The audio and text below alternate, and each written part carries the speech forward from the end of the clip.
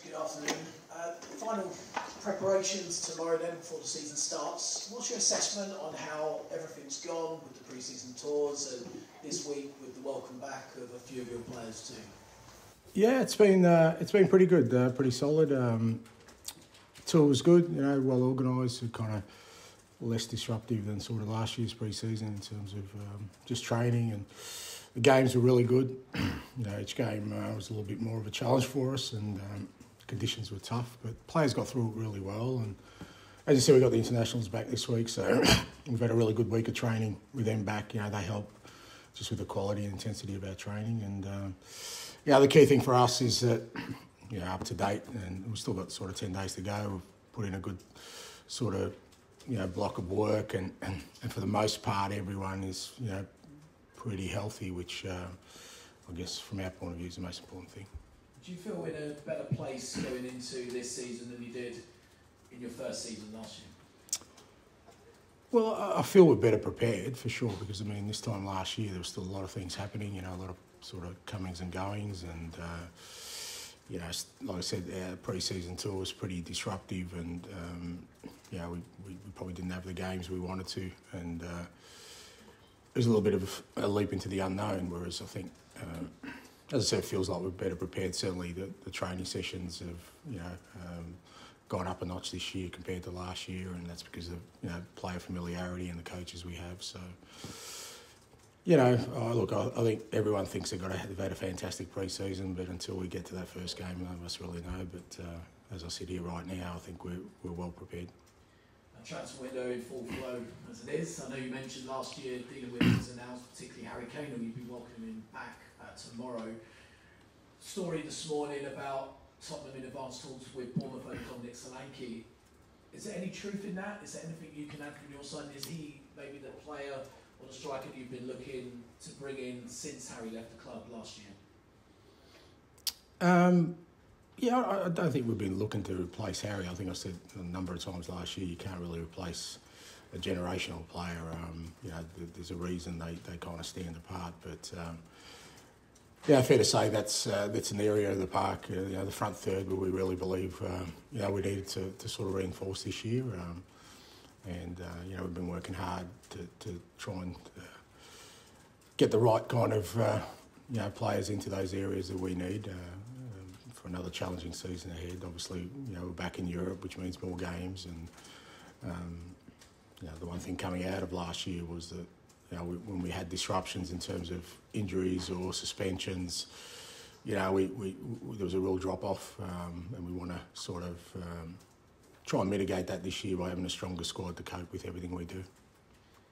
And finally, I'm sure others will maybe press a bit more on Solanke, but also reports about Emerson Royale's future potentially might be moving over to Italy. Is there truth behind that? Is he a player, or is he a player in a certain area of the pitch that you have plenty of cover for, that you're willing to let go?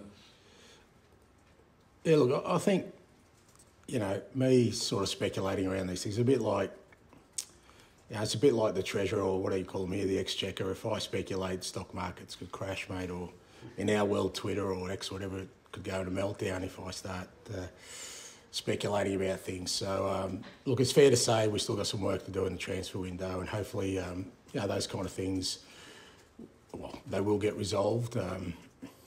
It's a little bit difficult for me because I don't have a control over that to kind of be definitive about it. But like I said, I'm hopeful that over the next sort of few days there'll be some resolution, both ins and outs. Hi, Ange. Could I ask you about Richarlison?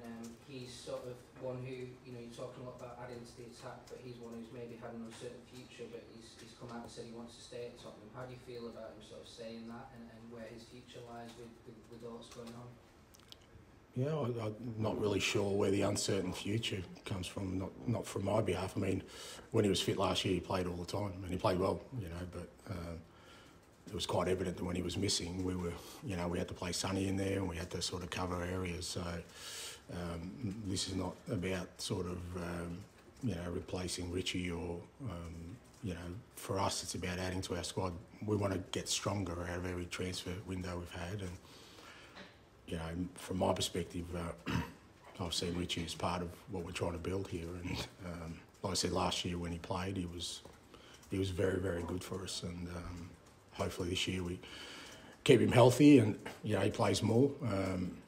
Having some more quality and depth in that front third hopefully means we can sort of protect our players a little bit more and cover their absences when they're not there. And he improved under your manager, under your leadership last season, but do you think that he can still thrive if there's another, say, big number 9 like the profiles that are being discussed out there at the moment? I don't see why that would hamper. I'd like to think that, us being stronger as a team, I think every player who's here would want us to get better.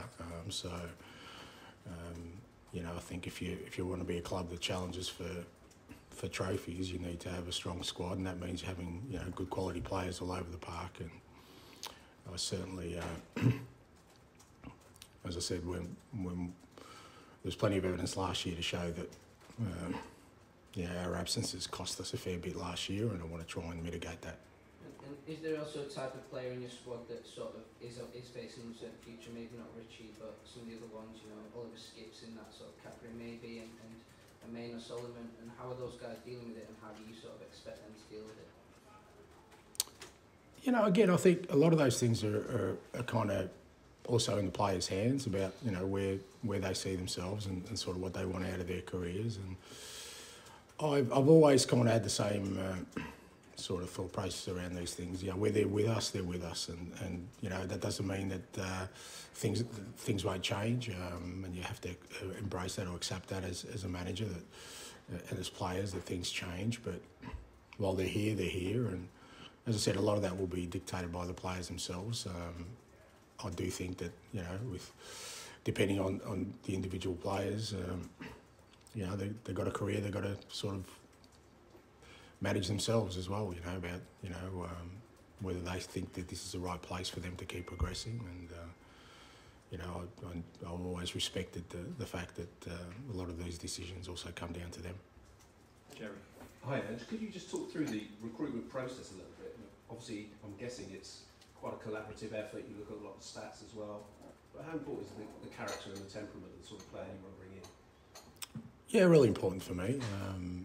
I think I've said that on a number of occasions that it's I guess the environment we want to build, and even the way we play is fairly unique. And I think you need to be a certain kind of personality and character to embrace that. Obviously, the playing qualities are paramount, but there's a lot of good footballers in the world. There's plenty of good footballers, and sometimes what differentiates them is the kind of personality and character they have, and I put great stock into that. It's not an exact science, to be fair, so it's not something that necessarily is data driven as to what kind of person they are. But I think there's a process that you can go through that sort of assures you that. I've spoken about it before. Is a big part for me is the motivation of why they want to come to us as opposed to anywhere else, and we kind of try and make sure that for the most part we try and get that right. And obviously, a year into the job, what do you think the expectation levels are from the fans for this year, and obviously from yourself and the players? I think the fans' expectations every year are that they want to see their club winning, and being successful. I don't think that necessarily should change or diminish just because of change. Particularly at this football club, it's a big football club, and it's been there or thereabouts for a very long time. So you'd like to think that our fans are optimistic about the season ahead, but for me, it still comes down to the basic core principles of we need to improve on last year, the areas where we kind of fell short, and build on the areas that we did really well. Because what we do know in the Premier League is that the competition doesn't stand still. It's the teams ahead of us and the teams around us or behind us, don't stay in the same place necessarily. They improve. So for us, if we don't improve, we kind of lose ground from where we are. So we need to try and improve at a greater rate than the opposition, and that's what we want to do. We want to push on from last year, and if we can improve our football, be more consistent, I think it'll put us in a decent place. Last one for me. Huge game tomorrow. Bayern Munich. It's a glamour fixture, isn't it? Harry Kane will be there. Whatever part he'll play. But this time last year, he played his one and only game for you. Scored a hat trick. Did it sort of give you a glimpse of what a player like Kane can do wherever he is, sort of thing? Yeah, I think he scored more than a hat-trick. I think I only got 4 or 5. And people questioning whether I could fit him into my system. So I reckon he did all right in that game. So, look, he's a quality player. And he proved that last year. You know, he went to the Bundesliga, broke records, he scored goals. Outstanding player. I mean, I hope it's a good day for him tomorrow in terms of before the game, not during the game. Because, you know, he's a generational player, as I said. And, you know, when these players leave clubs, sometimes it's not in a nice, neat bow where they can say goodbye and get acknowledged in the right way. So I'm sure our fans will definitely give him the welcome he deserves, and I'm sure he'll appreciate it tomorrow. It should be hopefully a good day for him, like I said, until the whistle goes, and then hopefully we make it a bit more miserable for him. I'll finish this section with Rob, please. I am. Just ask you for the latest on the injury front and Richarlison return to the first team. Yeah, I mean, the main two actually 3 injury ones we had through the pre-season was Richie, Destiny and Fraser Foster. They missed the back end of last year, and they've all sort of come back in different stages, but Destiny's had a good 2-week block of training, so he'll play some part tomorrow, which is positive for us. Richie and Fraser have got back into training this week and have had, both of them sort of had a good block of training. Won't feature tomorrow, but with another week's training before the start of the season, hopefully they'll be in a good place. But they were the main ones. Everyone else, as I said, has had a pretty solid pre-season. Those returning from the international tournament today in position to start tomorrow? They'll play. It's probably not ideal, but again, it's our only game before our first fixture, and they've come back in good condition. I mean, they've all looked after themselves. Again, they've had a good week of training, so they'll get some minutes tomorrow. Unlikely to sort of start the game, but we'll try and get some minutes more tomorrow. And then, obviously our first league game's on a Monday night, so we get a few extra days of training with them next week.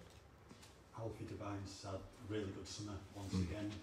Is the plan for this season for him to stay with the squad, or do you think another long move's going to be made? Yeah, we're kind of just have a look at it really closely. I agree with you. I think Alfie's had a really good pre-season. I think, again, when compare it to last year, he's definitely developed, and part of that's probably because he did play senior football last year on loan. So it's kind of, a lot of that will be judged with what sort of outs we have between now and the start of the season. I wouldn't want to sort of keep him with us unless I've really felt he gets some significant game time, because I don't want to stunt his development, because I think he is a player that could make an impact here at Spurs. But fair to say him and the other younger guys, Jamie Donnelly, Will Lancashire, they've really made an impression, with both the way they've trained and the way they've played games, and we'll have a close look at sort of what the next steps are for them. Thanks, Ange. Okay,